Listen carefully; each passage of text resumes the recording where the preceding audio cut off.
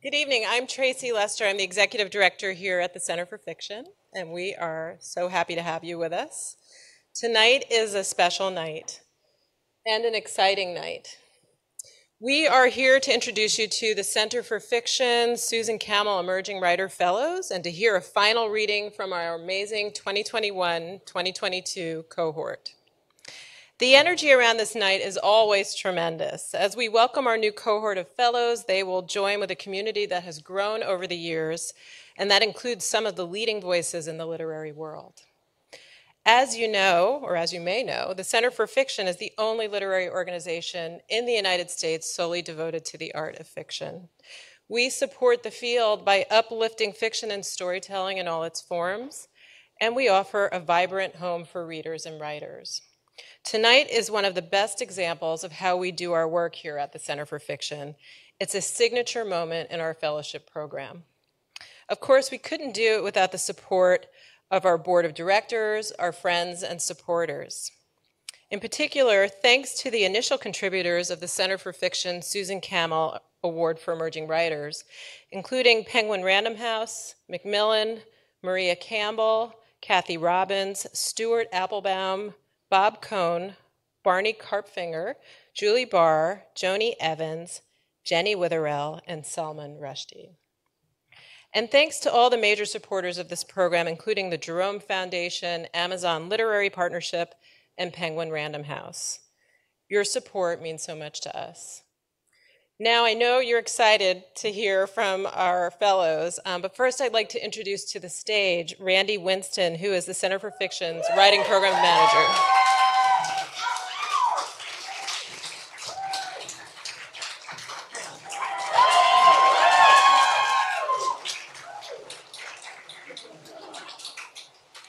Greetings and salutations. Well, y'all really came out in the rainstorm. How about it? I want to thank a few folks before we get started. Matt Kafori, our art director, Celeste Kaufman, our PR and marketing manager, our events team, Melanie McNair, our director of public programs, Eliana Cohen-Orth, event production coordinator, and our events interns. Jory Southers, our bookstore manager, our bookstore staff, Scott Williamson Jr., our cafe and bar manager, and our cafe and bar staff, all of my colleagues upstairs on the members floor, and Tracy Lester, who helps me think through what these events and what these programs will look like. There's a lot that goes on behind the scenes here at the Center for Fiction, and it's been a journey, and I really, really appreciate the support from the staff that we have here. So let's get started. This is the second installment of two readings for the 2021-2022 Susan Kamil Emerging Writer Fellows, the final reading, unfortunately. The Center for Fiction is a home for readers and writers, storytellers in all forms. And I like to joke that in that home, I oversee several wings. We call them programs, but they're wings tonight. This is like a home estate, if you will. And one of my favorite wings is the Susan Kamil Emerging Writer Fellowship. The fellowship is entering its 12th year. That's 9 fellows annually. That's over 100 writers whose lives have been impacted by this program.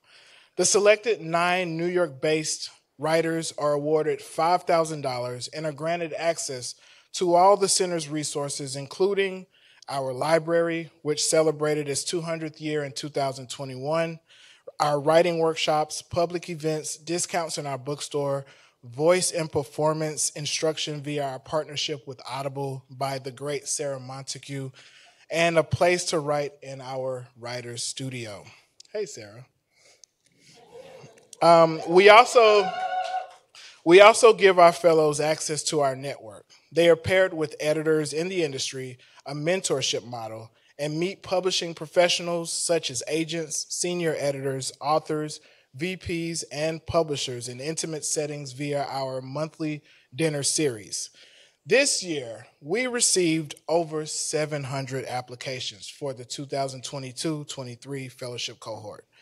With the help of our community of readers, we selected 46 submissions. With the help of 3 judges, Raluca Albu, Ian Denning, Carol Adams, all three alums of the program.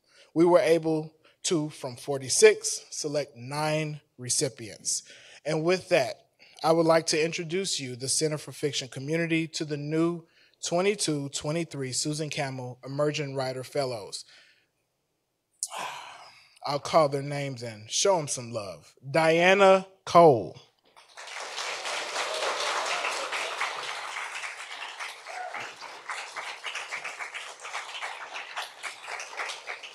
Emmanuel Lachaud.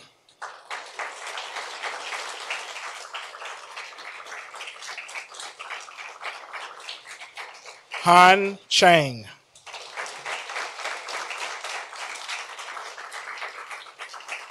Jiaming Tang.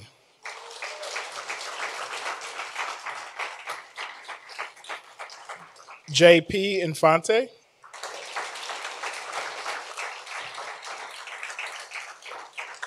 Juliana Roth.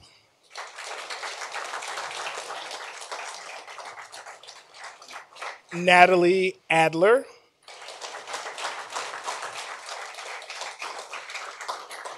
Sabrina Helen Lee. Sarah Abulafia.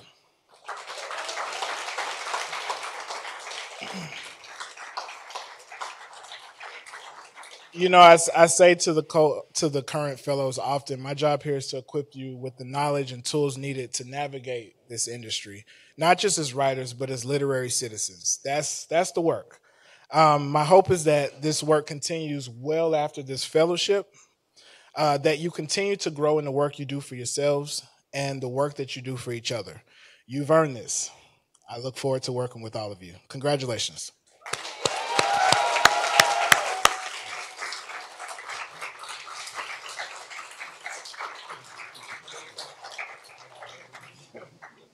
All right. Fall and winter are great seasons. The start of fall has not been a disappointment. You all get to hear from the 9 recipients of our current fellowship. The Yankees are up in the series. I'm sorry to all you Mets fans. The Center for Fiction's public programs are well underway. You can view those upcoming events on our website, and we can put away those window air conditioning units. Tonight, I want to run you through the rules real quick, and then we'll get started. Each reader will read for 3 minutes. That's non-total, 3 minutes each. We good? All right. My job is to get you in and out of here, folks. Celebratory, but in and out. Lastly, in the spirit of the fall season, I ask the fellows for a favor. Now, I've never been apple picking before, but my friends from college and folks in the neighborhood have told me that it's an important part of the fall season celebration. Now, I'd planned to go with friends, and we were going to go on a road trip upstate. I don't know if you call 1.5 to 2 hours of driving or riding on the train a road trip, but that's what we're going to call it tonight. I had a playlist ready, and folks, I dropped the ball. I missed the apple picking window. We all did, me and my crew. But our emerging writer fellows here tonight were kind enough to share with me the first song from their road trip playlist. You will hear about these songs as I read their intros. Let's get started. Our first reader of the night is Caleb Gale. The first song Caleb would have on his road trip playlist is Golden Time of Day by Maze and Frankie Beverly. Caleb's first book, We Refuse to Forget, A Story of Black Creeks, American Identity and Power, debuted on June 7th of this year. Congratulations.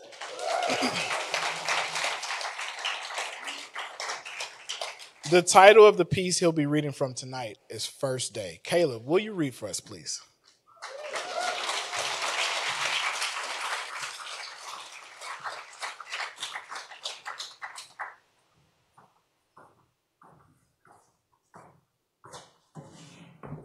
Good evening. Okay, I know I have 3 minutes to read, but I'm going to waste a little bit of it just to remind you all that I'm the son and grandson and great grandson, and who knows how many great grandsons of preachers of black churches. And so when we say good evening, we expect good evening back. So we're going to. And I know Randy is someone who likes to write about religion, so we're just going to do this one more time. Good evening. There it is. There it is. I'm going to keep it quick, all right? I'm going to read real fast. The sun hasn't pierced the clouds yet, but the flickering light attached to your busted ceiling fan has been glinting for the past 3 hours, and you haven't slept long enough to figure out why. But if you're honest with yourself, the flickering of the light hasn't kept you awake. You slept without lights, with lights, some hot, some neon, some with sounds of the slight rattle of katydids and moths rapidly scratching their rib noise-making legs and flapping their wings in an odd, seemingly magnetic orbit around other lights. You slept in natural light, lightning storms, tornadoes, and earthquakes environmentalists say were caused by fracking in your home state. You stayed asleep during the lights of fireworks, fireplaces, campfires with the sounds of coyotes. I'm from Oklahoma, so coyotes. And other country bumpkins mimicking wolves by howling into the night. The lights aren't keeping you up. The lights don't have you up before 5:30 a.m. trying to count the changing flickers per minute. You're up because today you have to wear a suit, a nice suit, the kind of nice suit that doesn't make what you'd call a bold statement. Now, this suit makes the statement that you belong, just like the rest, no stripes with pins, no dots, not lines across or down. You went to bed at 1 a.m. only to wake up at 3 a.m. to stay up restlessly, thinking till 5:30 a.m., counting flickers to steal the nerves, unnerved by the requirement to not stand out, to be carbon copied the same. It was time to wear a suit. It was time to fit and put on this suit, match with that tie, take off the tie. Is that a wrinkle on the right arm? Fumble through the sock drawer. Damn, I got a sock drawer.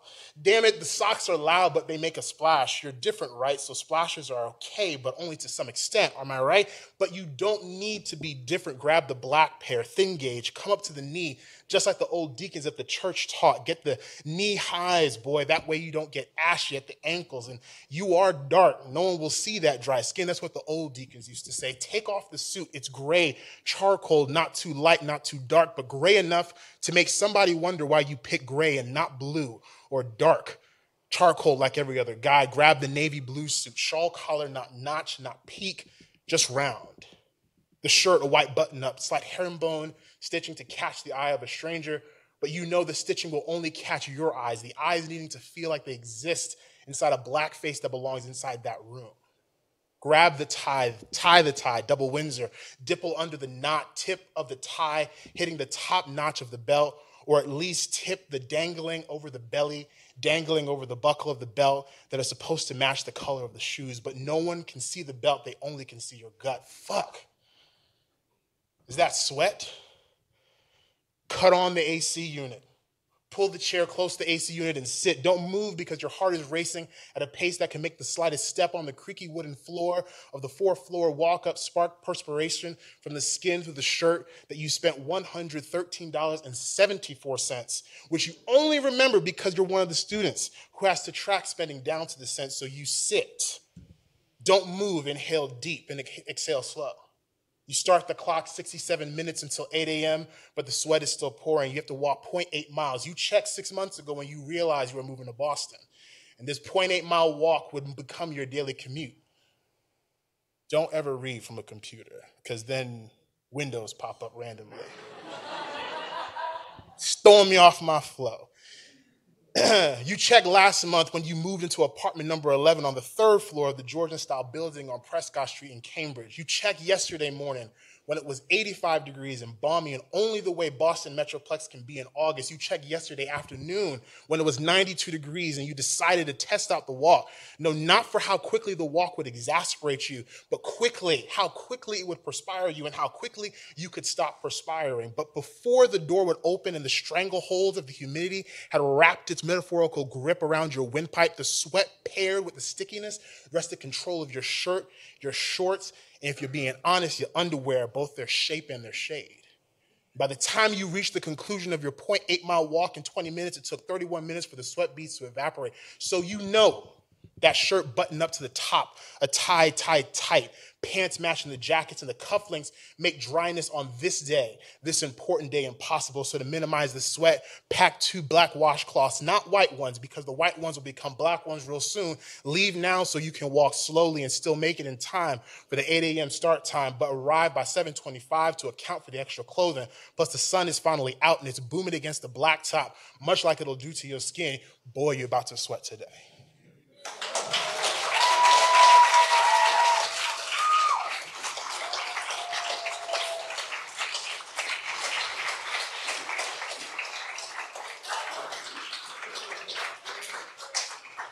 Our next reader is Gina Chung.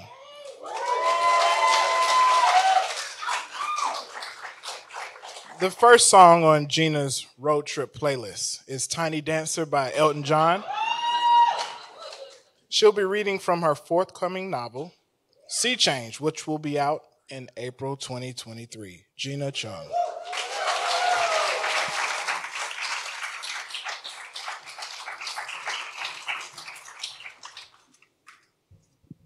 Hello, all. Thank you so much for being here on this incredibly rainy night. It is such a joy to be here in this space and to share this stage with so many incredible writers. And congratulations as well to the incoming fellows. I'm so excited for all of you. I'm going to be reading an excerpt from my novel, Sea Change. And this is a scene from my protagonist's childhood in which she and her father take a trip to the aquarium where her father works. And she has her first encounter with someone who will become very important to her. We took an escalator up to the second floor, where a neon sign welcoming us to the Fountain Aquarium lit up the polished tiles of the mall floor in a wash of color. There was already a line out the door of adults and small children, many of them younger than me, but we walked up to the front, where my father flashed his staff pass at a girl with green hair who waved him in. Inside, the aquarium was dark and quiet and lit with blue, as though we were all suspended inside the heart of the ocean. A giant papier-mâché eyeball glared at us from the ceiling. A sign nearby proclaimed that the eyeball was an approximation of what the eyeball of the fabled kraken would look like. "Is that who we're seeing?" I asked my father. "The kraken? I taught you better than that. Krakens aren't real. But Dolores is," he said, grinning. We walked past the guards and down the grand exhibit hall, taking a quick right and then a left to where a crowd was gathered outside a giant single tank in a darkened room lit by violet-colored light. A guide was speaking in front of a large crowd of tourists, mostly old men wearing belts to hold up their khaki shorts and old women wearing visors. "The Enteroctopus delphini is the largest known cephalopod," the guide said. She had purple lipstick and seemed to be chewing gum. "Who can tell me what a cephalopod is?" The visors and the belts looked askance at her. One man took a picture of the dark tank, and the white star of his camera rippled across the dark. "Sir, please don't," started the guide. But then we all saw what was inside the tank, and a gasp ran through the crowd. A cluster of red-purple arms and suckers waved at us, like flames in the dark water. The octopus pushed herself off the ground and drifted lazily through the eddies and bubbles of the water. She was a volcano, a flower, a starburst. She seemed curious to see us, but at the same time completely indifferent. She finally settled herself on the floor of her tank, where she lay like a giant curled hand and watched as everyone stared. She turned banana yellow, then silver, then an iridescent green. "What is it?" I asked my father. I had reached for his hand without even realizing it. Back then, I was always trying to avoid holding on to my parents, the old instinct to cling to them, fighting against a new one, which was to seem as detached from them as possible. "This is Dolores," he said. "Isn't she beautiful?" And as if she could hear us, Dolores ballooned back up towards the top of the tank. She soared through the water like a kite, leaving a trail of bubbles in her wake. Thank you.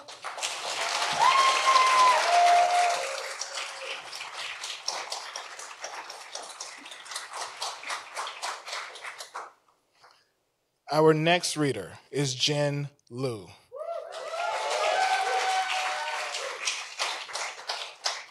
Faye Wong's cover of Dreams by the Cranberries is the first song on Jen's road trip playlist.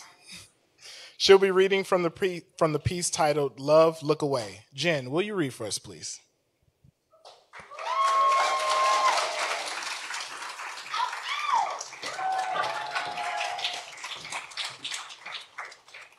I asked for that. Definitely want y'all to reaffirm how good I look tonight. Thank you. Thank you. So before I start, just a quick thank you to Randy, Tracy, Linda, and the rest of the staff at the center for making our year so special. Thank you to my talented and extremely good-looking cohort, and all of our extremely good-looking supporters. And a huge congratulations to the new class of 2023. You're in for a very good time. So I'm going to be reading an excerpt from a short story in progress called Love, Look Away. I think the only thing you really need to know is that the two main protagonists of the story, they grow up in a Korean American church, but that church has some peculiar rules, including arranged marriage and arranged marriage between other races, and it's kind of based on two women I knew growing up who grew up in a church like this. Sue and Mimi grew up with the same bright auburn hair and Asian features. When they first met, they bonded over the loneliness of having to explain who they were and why they look the way they do. Sue's father is a hippie from Vermont, and her mother was a runner-up for Miss Korea in 1979. I don't believe in all of this stuff, she tells Mimi, but my parents told me that they would keep on paying for school if I came here. Sue is the oldest of four, and her mother expects her to set an example for the others. She wears corduroy pants with Letterman jackets and studies marine biology in Florida. Sue gave her the ring at the end of last year's ceremony. It's a mood ring, like the ones you can buy at the supermarket, and it changes color depending on your body temperature. Sue seemed relieved to walk away from the proceedings unmatched. I'm not sure how long I can keep on pretending, she says. Mimi doesn't know if Sue is referring to her religion, her lifestyle, her sexuality, or all three. She thinks of her own parents, of the way that they live past one another, and she knows that a person can keep on pretending for a very long time. I'm so glad that we met, Mimi says, and gives Sue a hug. She lingers a bit to take in Sue's scent. It's a combination of violet and sandalwood, an elixir that she mixes herself so that she smells a little different every time that you meet her. Sue smiles. I bet you are, she jokes, before taking off one of the rings on her finger and handing it to Mimi. They watch as she tries it on, and they marvel as it fits her perfectly. Even their bodies match. They are life-size cutouts of one another. Blue means that you're feeling calm and well-rested, Sue explains. Red means that you're afraid. Purple means that your luck is changing. The ring turns a silky pink, the same color as the inside of a shell. What does pink mean? Mimi asks. Pink means that you're in love, Sue replies. She cocks one eyebrow up as she smiles. Her bluster is one of the things Mimi admires most about her. Stop lying, she says, hitting Sue on the shoulder. The performance lands harder than she expected, and Sue pouts as she massages the pain.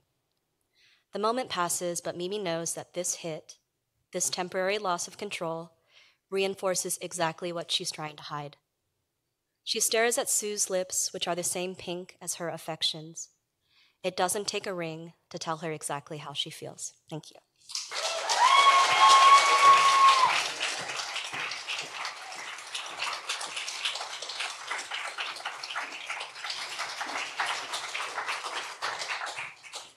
Our fourth reader is Na Zong. The first song on Na's playlist is I'm Gonna Be 500 Miles by the Proclaimers because she's ambitious. She'll be reading from her new project, But Travelers Must Be Content. Na, the stage is yours.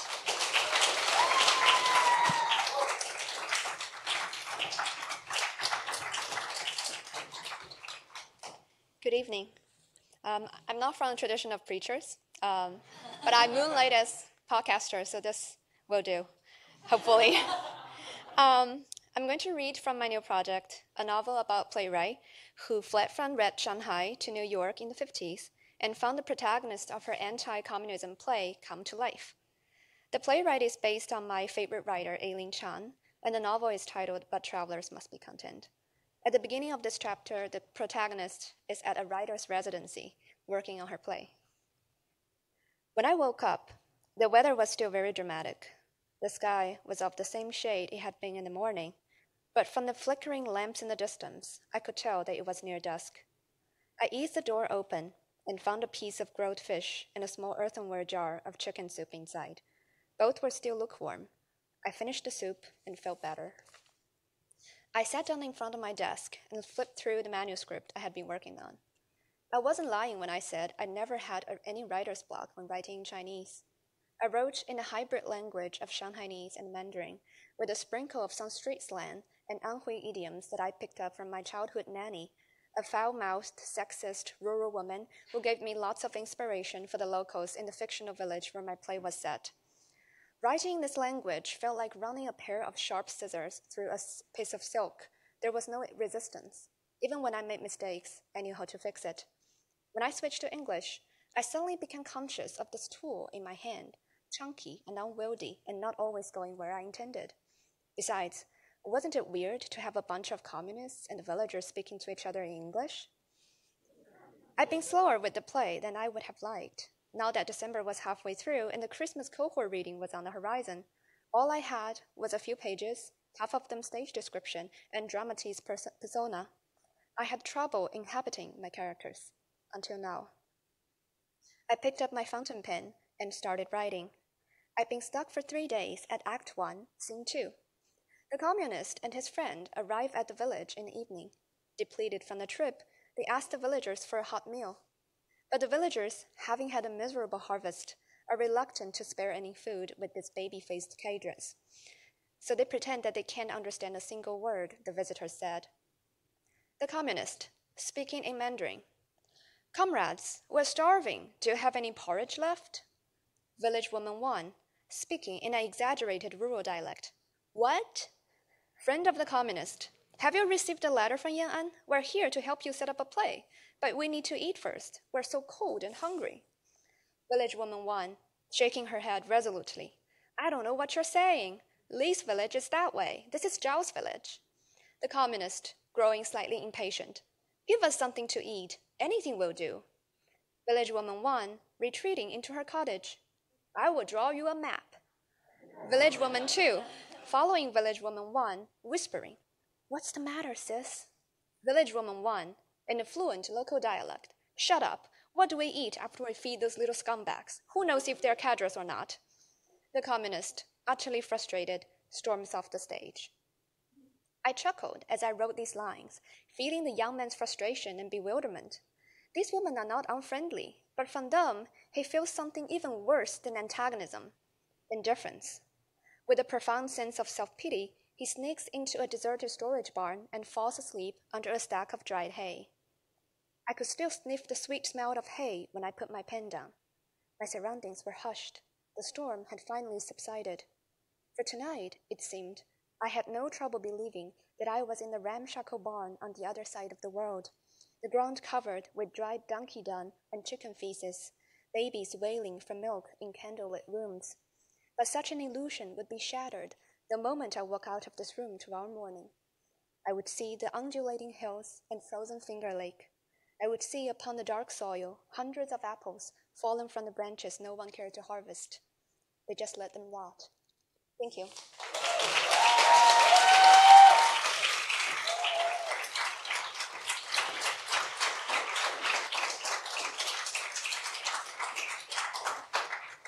Our next reader is Joshua Borja. The first song on Josh's road trip playlist is The Wizard and I from Wicked. He will be reading from his piece titled Glimpses. Joshua.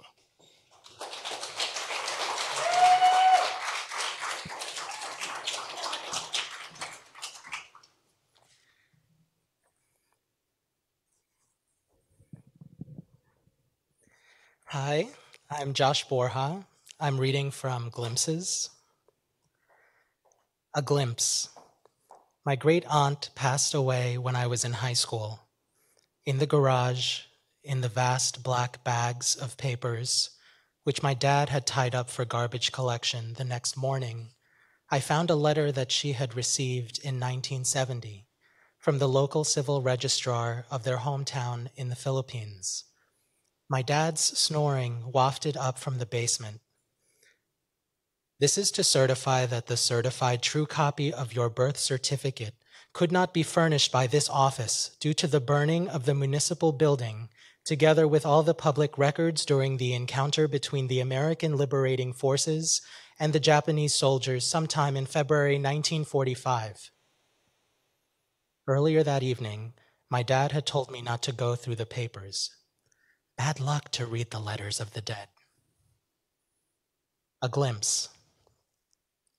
In the film Freedom Writers, based on a high school class's actual journal entries, Erin Gruel and her students hosted a speaking event with guest Miep Gies, a Dutch citizen who had helped hide Anne Frank's family from the Nazis.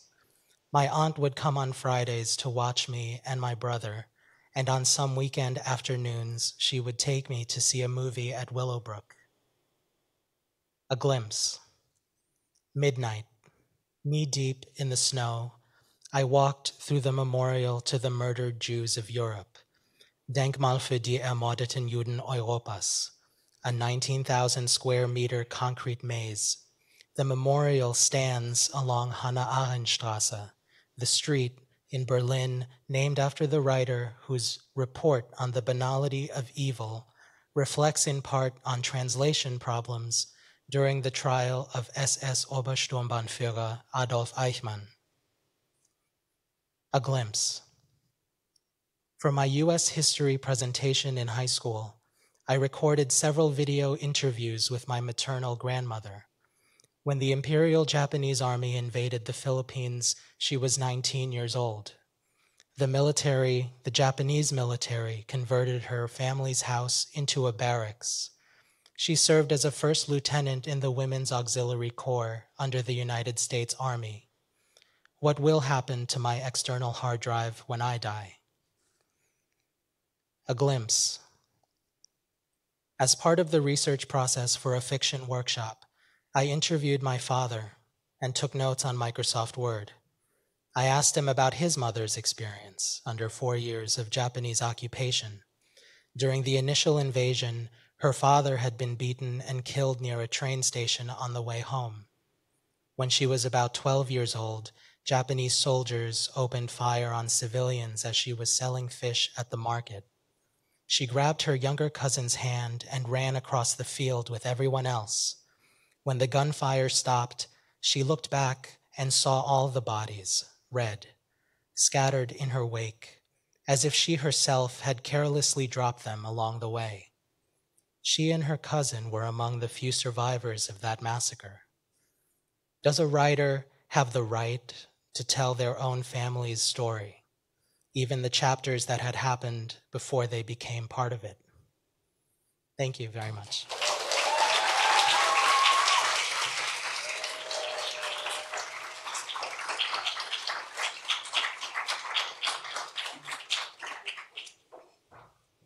I have to make sure I don't forget my gift. The fellows gifted me with a coffee mug. It's the Last Supper with all our faces on it.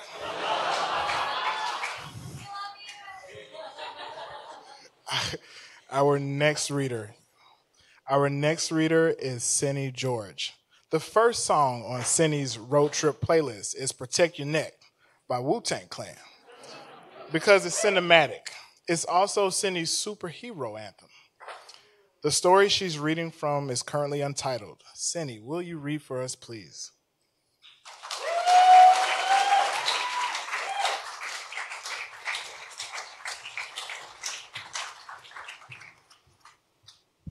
Hi, everyone. The last year was so great, so I'm really thankful for the opportunity from the center and also my other fellows. I'm reading an excerpt from a short story about two women who were in a situationship before the pandemic and are now trying to navigate the world and each other as the world changes. Another dog had died, the seventh on the street. One of the elderly white neighbors told Lorraine about it that morning. Lorraine didn't know the woman's name, and the woman didn't know hers, though they lived on the same floor of the same co-op for years. She could tell by the way the lady ignored the doorman that she wasn't worth befriending, but they had both known and liked Pedro, a puzzled-looking beagle from one of the upper levels, now deceased. How he'd waddle up the entryway with determination, gripping a stick between his teeth, that was useless to all but him. And he'd played so well with Lorraine's own dogs, a nervous basset hound named King and a Pomeranian Queenie who had enemies. Before Pedro, there had been Sophie and Chewbacca, the twin Yorkies Starsky and Hutch, Pope John Paul, who died suddenly, and Scout, who trudged dutifully to the vet for weeks, the tumor poking out of his fur.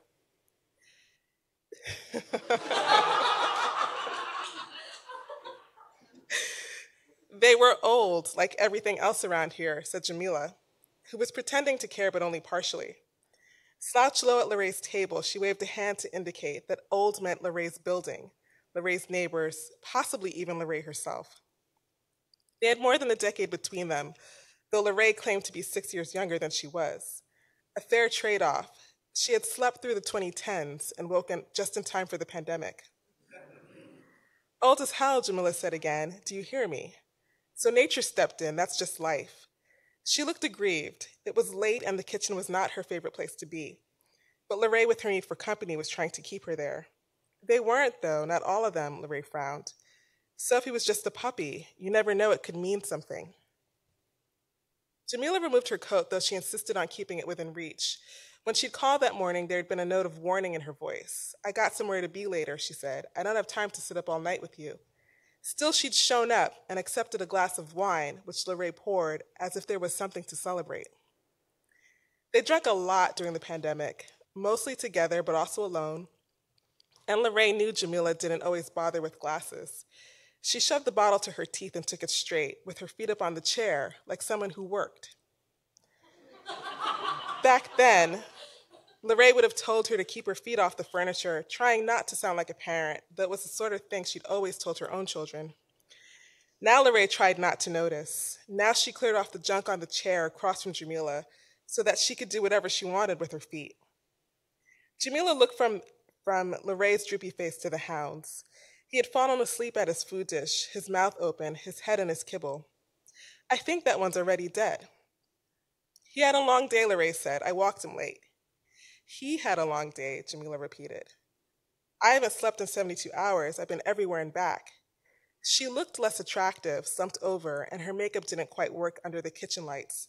It required a different, more deceptive kind of setting. She was probably on her way to a club downtown.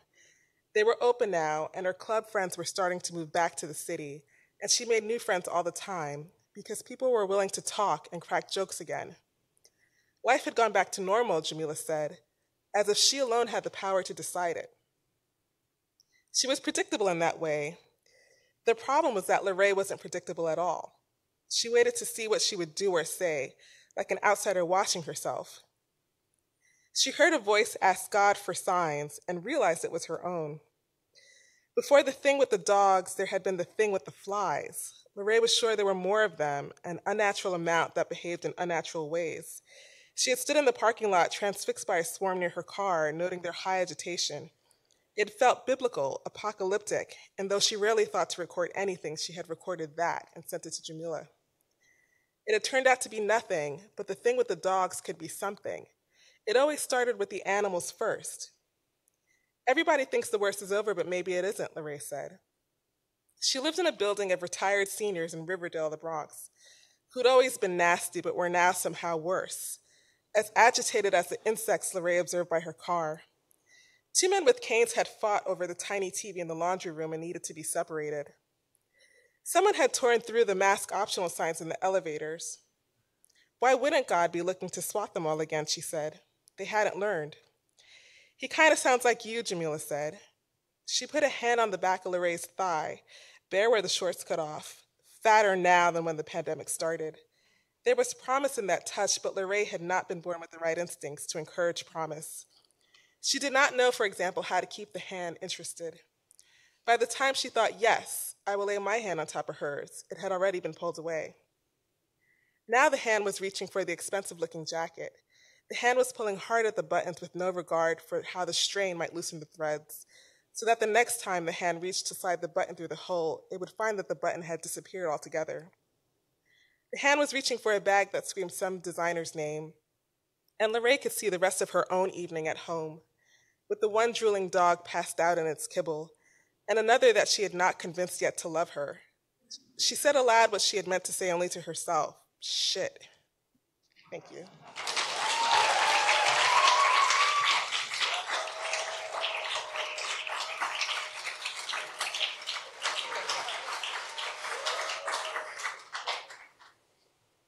Our next reader, our seventh reader, is Katie Yee. Katie's first song on the road trip playlist, we have two. I'm Gonna Be Me, 500 Miles by the Proclaimers. I allowed the one episode of How I Met Your Mother, where this is the only song that plays on their CD in the car. So it's a different meaning for the different songs. She'll be reading from her novel in progress, tentatively titled A Man and a Woman Walk into a Bar, or Maggie. Katie, will you read for us, please?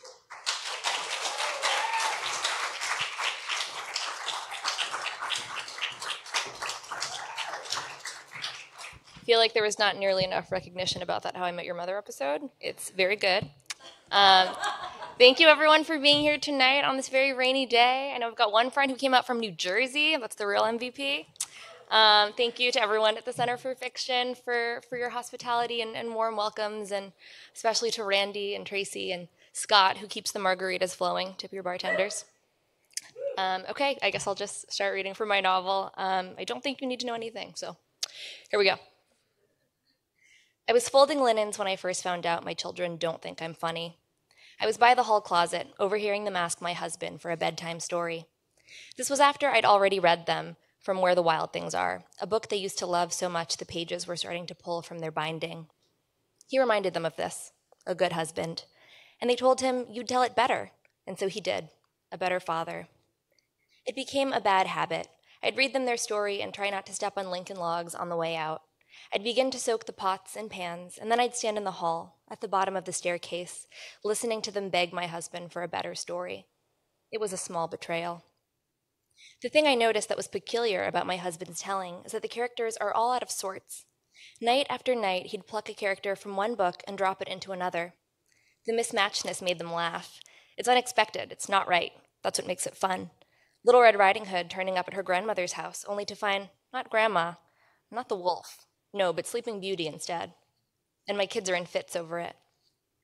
It hurts in an unexpected way, like doing yoga for the first time in a long while and realizing you can't bend the way you thought you could, a new soreness. I'm at Greenlight Books with my best friend Darlene. She's picking up Jeanette Winterson's Written on the Body to impress someone she likes. I think of early days, of the effort you make just to show someone you're interested. By the register, there are all these little tchotchke gifts for people you don't know well. The desk calendars shine with their plastic and their promise of 12 inoffensive whales or covered bridges. There are also books on a spinning Susan shelf, the little book of Buddhism, love poems, and then there it is, the big book of anti-jokes. Darlene thinks I'm being dramatic when I tell her about the kids not finding me funny anymore. They used to find me hilarious, I protest. I try to balance the big book of anti-jokes on my head. Remember, Is This a Hat? They loved that one. Darlene hated that one. How many hours spent asking the same insipid question? But let me tell you something. Children are tickled by wrongness. Or maybe they just love knowing something that you don't. What do you call a joke that isn't funny? A sentence. Want to hear something that'll make you laugh? Your face muscles.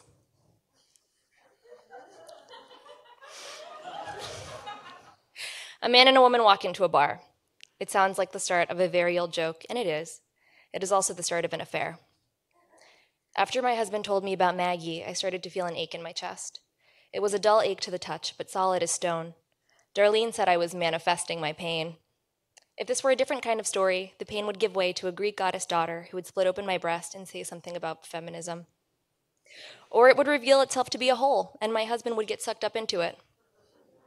Or it would need to be removed, and it would confound doctors, because it'd be a fig seed that turns into Sylvia Plath's fig tree of possible selves, and it would all be a big, fat, juicy metaphor. What really happened, a woman walks into an exam room, and it's cancer. There, that'll knock him dead. The thing I remember most about the biopsy is the paper robe. The paper robe is thin and crinkles every time you shift your weight. The paper robe is terribly unflattering. It lays flat across you, washes you in an awful, sickly white. It makes a blank box of you. The nurse who leads me into the small sonogram room is so quiet. The gel is cool on my skin. The goosebumps ripple up. She moves her wand around until the lump is located. It is the opposite of my first sonogram, my husband at my side, something good growing.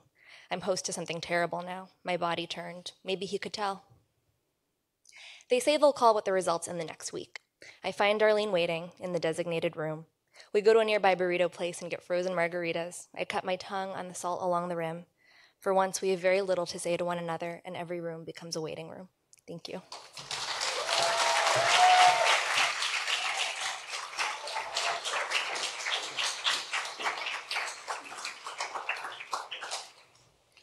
Our 8th reader is Jared Jackson. Jared's first song on the road trip playlist is Put It On by Big L. He will be reading from his piece titled Ace. Jared Jackson.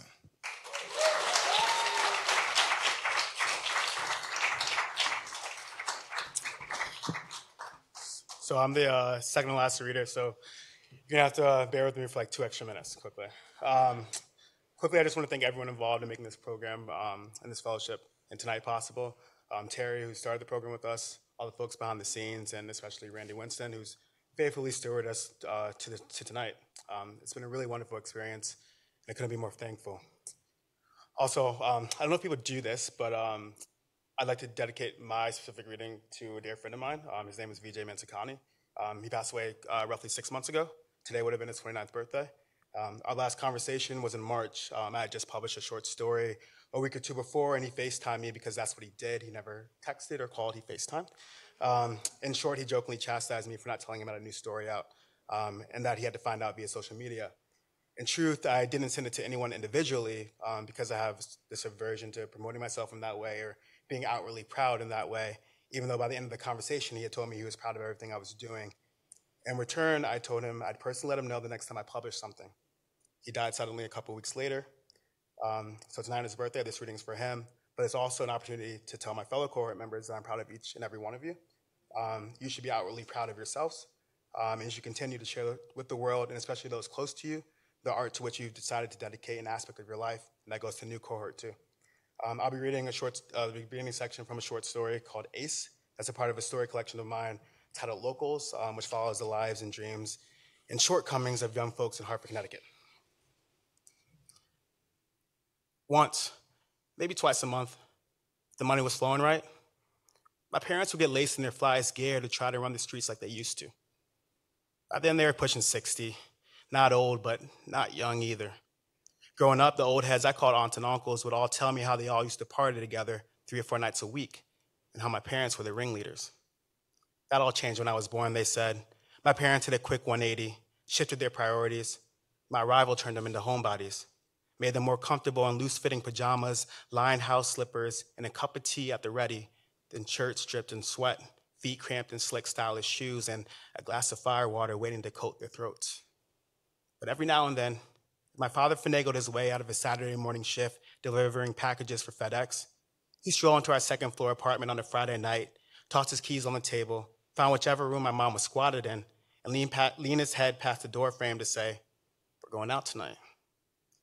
You'd think my mother would find this sweet, the spontaneity of it all, like in those old-timey movies where the husband comes home to tell his wife to throw on our best clothes, they're heading to town, the wife drops whatever she's doing to turn on the stereo and crank up the volume to her favorite song, put on her face in the bathroom, all while her husband admires her from behind, swaying side to side, shadowing his wife's tempo, both of them smiling at each other in the reflection of the mirror. This was real life, and in my real life home, my mother didn't like surprises. "You're just telling me this now?" she'd say.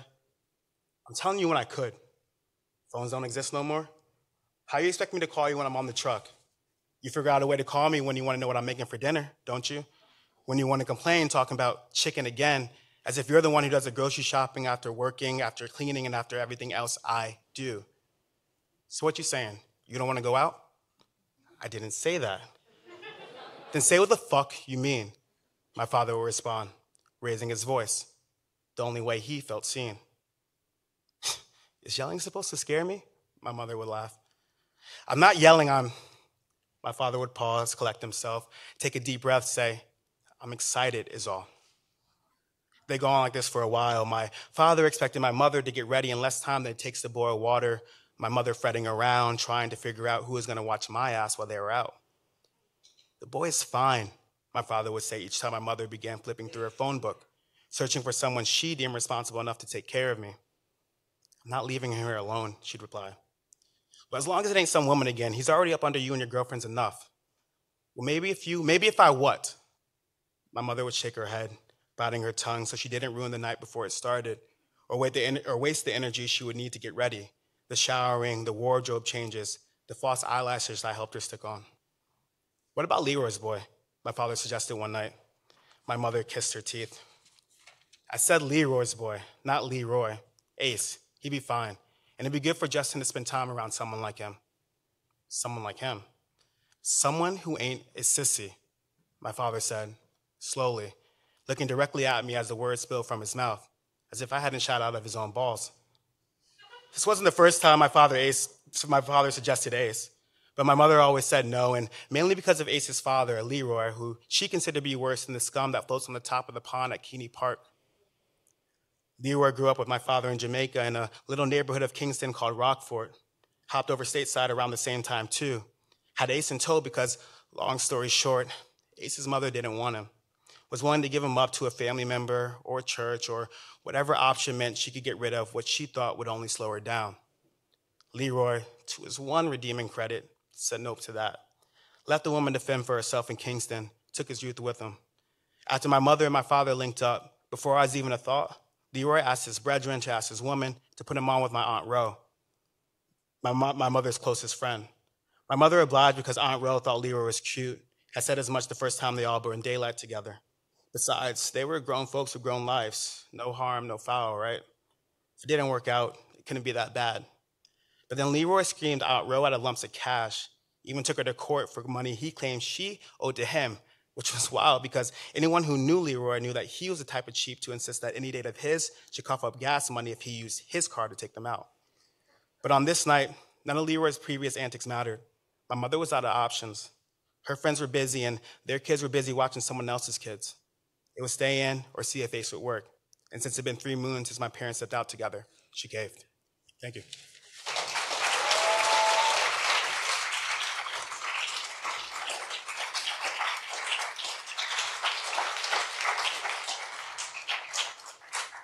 Our last reader of the night is Mary Wine. The first song on Mary's road trip playlist is anything the DJ plays to close out a night at a gay bar. She will be reading from a piece titled Me, Mimi.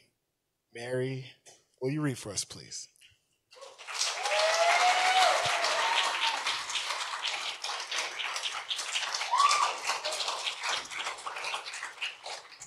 Hello, everyone. I would like to echo what everyone has said already, but better. Thank you so much.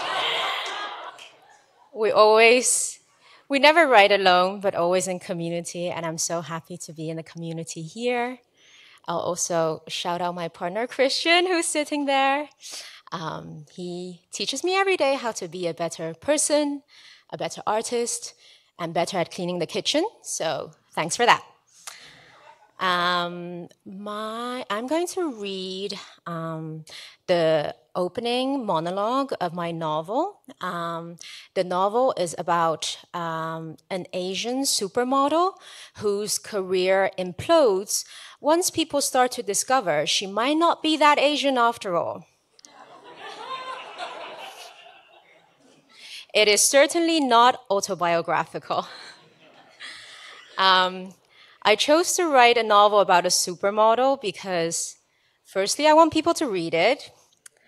But secondly, because I wanted to explore the fuzziness of identity, and I found it hard to do that with some of the language I had at my disposal that is used in popular discourse today.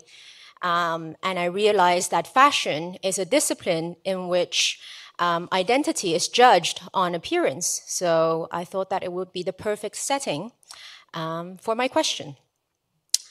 So here I go. Kind of don't want to start because this is the end of our year if I do. And I'm like, sorry, next cohort, I will start. Beauty is hard work. I don't even remember the last time I took a shower for hygiene purposes only. The shower is the place where I exfoliate my epidermis, purify my pores, kick open my hair cuticles like a stubborn door and douse its parched and damaged core with a blast of keratin. I exfoliate the ideas that no longer serve me. I rub my body with products supporting causes I believe in. In this case, it's my own beauty line. Look at this beautiful glossy goop anti-gravity jelly my team has formulated. Smother your face in it and you'll uncover a better version of your true self. My shower, my sanctuary. The echo makes my voice sound better. The mist blurs my fine lines. I bend over to study my toes, and even the crushed velvet stretching over my knuckles has disappeared. Did you know that a baby is born without any lines at the bottom of their feet? They only develop once the child is out, starts wiggling. It's the first sign of aging, and even worse, no one knows how to prevent it. I step in front of my anti-fog mirror and study the cubist arrangement of features that is my face. My eyes are slanted and sharp, each nesting into their socket like the tick of a box. My nose consists of 2 microscopic vents, making it seem nearly miraculous that I am alive and breathing. My lips bulge out, as if a pink napkin has been stuffed into my mouth. I look like the subject of a Tang Dynasty painting who just got fillers in LA. The scale, the teacher. 119 pounds in weight, 5'10" in length, a beautiful BMI of 1707. Some models say there's no such thing as too skinny. But over the years, I've concluded it's not professional to swing more than 1.5 pounds either way. That is, after you've reached what is both scientifically and aesthetically recognized as underweight, of course. A model's body is an extension of her face. It's a signature, a workhorse, and tinkering too much with what works is bad for business. I am a businesswoman after all, and I have to take responsibility for my product, actually, which is me. Mimi Tan is Mimi Tan's greatest investment. And I am, as most people know, Mimi Tan. A model, almost a super. I would have been had the attention span of this age not been so short, its energy so frazzled. Except for a Gigi or a Bella, any name nowadays is simply flotsam, riding the wave of trending searches. But I'm not like most girls. I survived turning 25, that critical moment when girls grow into a more mature type of beauty, or simply more mature.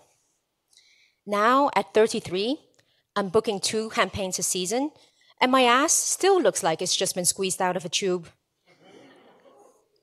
I even survived a time when the modeling industry believed that market girls from Siberia or Bahia or Transylvania were more relatable than me, a face that looks like a people 2 billion strong. That era wanted underfed Caucasian nymphs, and that's simply just not me. But I didn't give up. I worked until my face was one that was in fashion, but more importantly, I learned something in the process. A model is always modeling. They say, but I realize that a model also has the model modeling itself. People want to peek behind the curtain to justify the cruel randomness of the genetic lottery. They want to see you rub on wrinkle cream and admit defeat to butter. They say they want to see your life, but what they're really looking for is your journey. And people want to know where you came from, even if that place is in the shower. Thank you.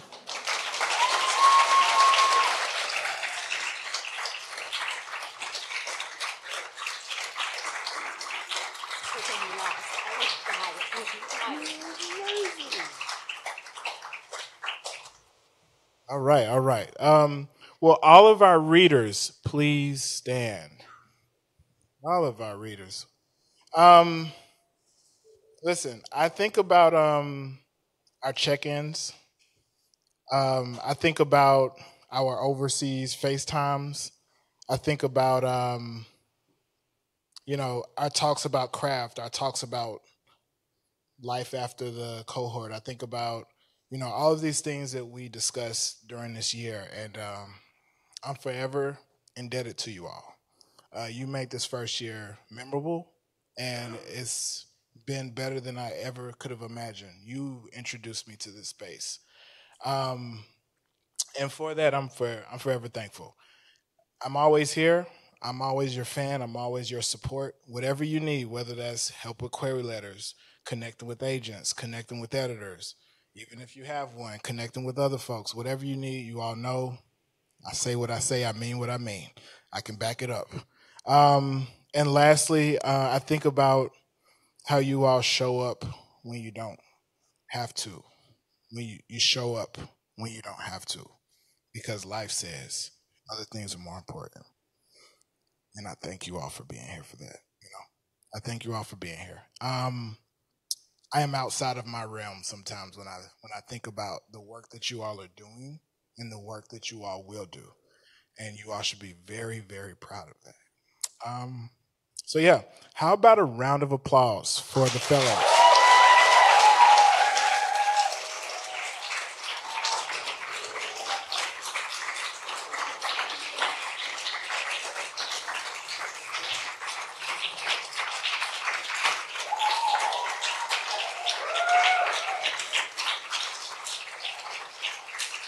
I wish I could keep this going so y'all the cohort doesn't end.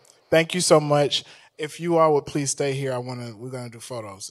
Thank you all for being here on a rainy night. Thank you for the support, for the love. I appreciate it. The fellows appreciate it. The center appreciates it.